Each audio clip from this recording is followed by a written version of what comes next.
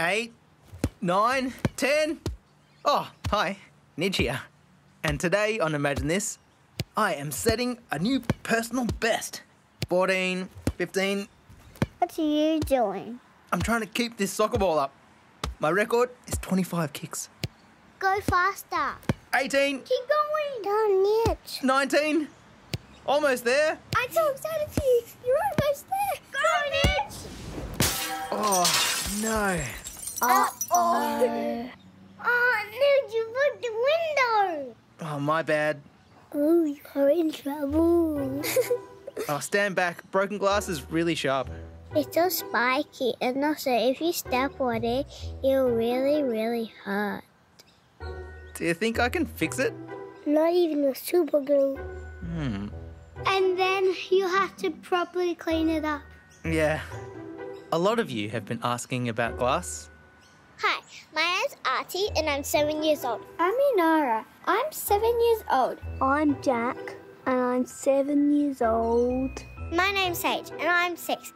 And I'm Odie and I'm 5 years old. And we would like to know, how is glass made? Any ideas? So maybe they use a special sewing machine.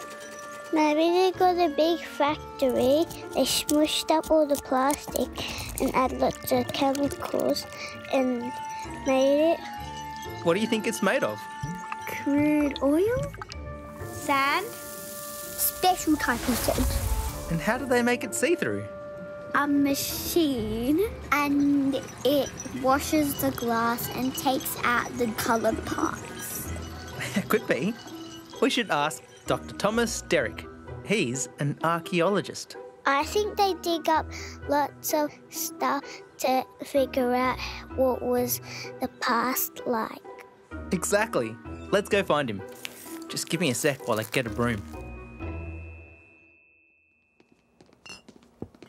Hi, Dr. Derrick. Hello. Hi. Oh, hello. Hello. How's it going? What are all those glass bottles? It's my collection of glass perfume bottles from ancient Rome. I'm curious about the sensory world of Rome. That means all the tastes, sounds, and smells of the past. Can I have a smell? There's no perfume left in the bottles, but we can do special tests on them with computers to find out what used to be stored in them. Ah, cool. So what does ancient Rome smell like? Well, the perfumes would have been scented with a mix of flowers, plants, and spices. Rose petals and lavender and saffron. That sounds nice. Yum. They helped hide all of the not-so-nice smells that were around then too. Poo or wee? Yeah, in fact, they used pee to clean clothes. Ew, that's disgusting. Oh, seriously? Gross. Their clothes will never be clean if they used pee. I'm glad you study ancient perfume, Tom, and not ancient laundry. It might sound silly, but being able to make these little glass bottles changed the world forever. How? Well, let's imagine ourselves back in time and take a look. The ancient Rome. Actually, ancient Egypt. Let's head back to the 1st century CE. That's about 2,000 years ago. Wow, this is ancient Egypt? Where are the pyramids? About a day's walk that way. We're at a place called the Wadi El Natrun, just outside Cairo. It's known for these very special salt lakes. Doesn't look like much of a lake. It's not much water. What's the white stuff? It's a kind of salt called natron. This is the region where glass was first made. Glass is made from this stuff? What? How is it made of that? It's not see-through. The ingredients to make glass are a lot of sand, a dash of soda, and a little bit of lime. Sounds like a drink. It'd be a very dry drink. Sand, soda, and lime are the nicknames for 3 types of crushed up rock and minerals.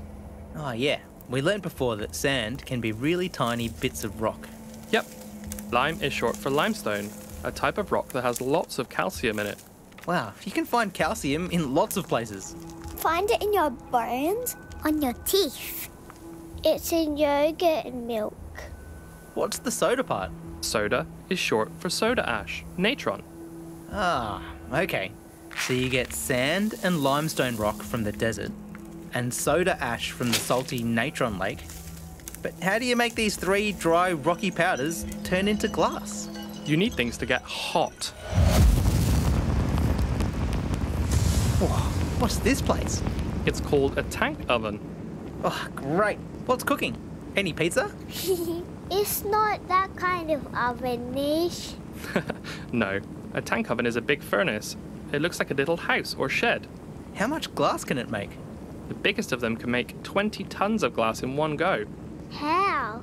Those dry ingredients we talked about are poured into big, flat trays and cooked until they're so hot they melt. How can you melt sand? You can melt anything if it's hot enough. Really? To make glass, you need all of your dry ingredients to cook at over 1,000 degrees Celsius.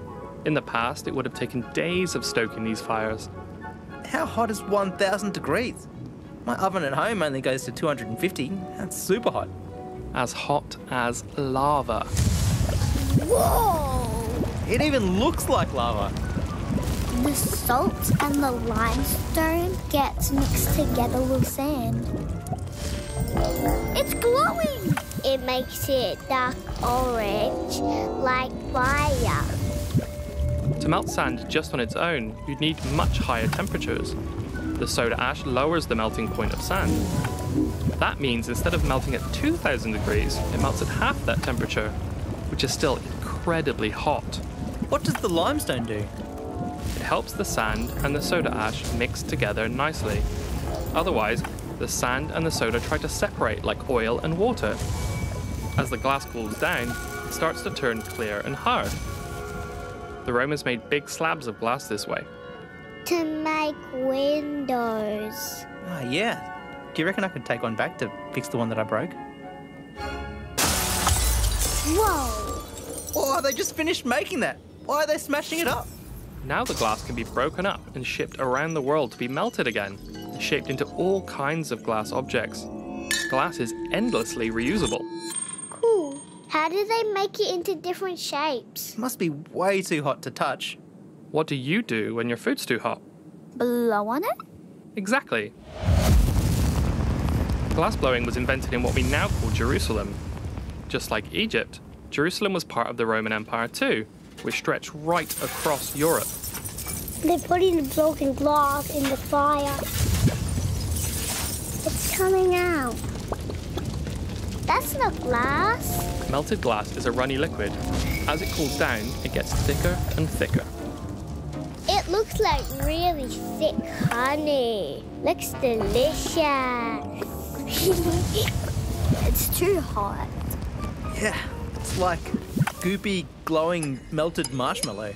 If it cools down too much, it turns back into a solid and you can't bend it into shape anymore. So glassworkers have to move quickly. Whoa, wow, look at them go. They're pulling it apart with metal tongs. So stretchy and bendable. You can make any shape using these special tweezers and tongs. But the real game changer was this. Whoa, they're blowing into a metal straw and the glass is blowing up like a balloon. The blowing to stretch out the glass is so cool. It looked like a big bubble. And he was using his breath to make that big glass bowl. That's it. Making glass is tricky. By blowing air through a metal tube, you can make round objects very quickly. Bowls, jugs, vases. Perfume bottles? Yeah. It might be something we take for granted now, but having containers with lids like glass jars meant that everyday people could store food and medicine. Yeah, that is a game changer. And we could put windows in homes, creating safer and brighter living environments. This is especially useful in places with very cold winters. Yeah, you could make all kinds of things. Lamps, mirrors, glasses. Yeah, I wear glasses sometimes. It's amazing because we see glass every day. We literally see right through it. Yeah, it's easy to forget it's even there. But glass is a miraculous material. It's given us a lot, even the stars. What? Glass is in telescopes and microscopes, and basically any major scientific discovery you can think of. Wow. They might need a magnifying glass to look at stuff, or they need glass to look through things and to see stuff closer or better. On my own computer, the screen is actually glass. How do we see through it? That's more of a physics question. Nish is a physicist. Well, glass is see-through because light can move through it. The light isn't being absorbed into it, like with wood or rock. It's also not being reflected away, like with shiny metals or mirrors. It's clear. Yeah, it's a really incredible invention. There's another thing the ancient Romans were great at. We know it's not laundry. Recycling. Really? How? They got a giant vacuum cleaner and put everything they could turn into glass under it, and then they sucked all the colour out of it and turned it into glass. Yeah, that's a cool idea. Not quite. They sorted through their rubbish and separated out the glass. Then they smashed it up into little pieces and melted it again. Ready to be turned into something new. Just like we do it today. That's great. Are we going to ever run out of glass? Even though the world has a lot of sand and limestone and soda ash, these days we make hundreds of millions of tons of new glass every year. That's a lot. Yeah, that is a lot. But the great thing is that there's no limit to how much you can recycle and reuse glass. It won't break down. You can use it forever and recycle it infinitely. I did not know that glass could be used and saved technically forever. That's amazing. So, we'll never run out of glass if we do a better job at recycling. It's really good for the planet that it doesn't break down. So if it doesn't break down, all the pieces won't get into the earth. Plus, recycling uses way less energy than making new glass. That means we've already made all the glass we'll ever need. We've just got to recycle it.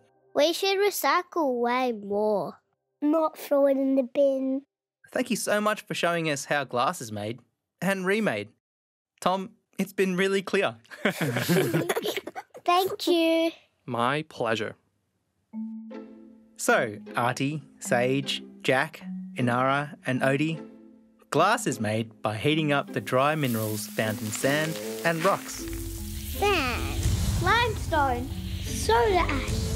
Until they melt into a red-hot liquid. As hot as lava. As it starts to cool, glass turns thick and flexible and can be moulded into any shape. Or blown up like a balloon. Once it cools down completely, glass becomes a solid. And it goes see-through. That's because the light that we can see isn't absorbed or reflected by the tiny particles inside it. Like wood or metal. Since its invention, glass has been used and reused many times over. You can recycle it forever. We all use glass every day to carry liquids, to make our homes warmer and brighter, With windows. and to keep us connected to our friends and family.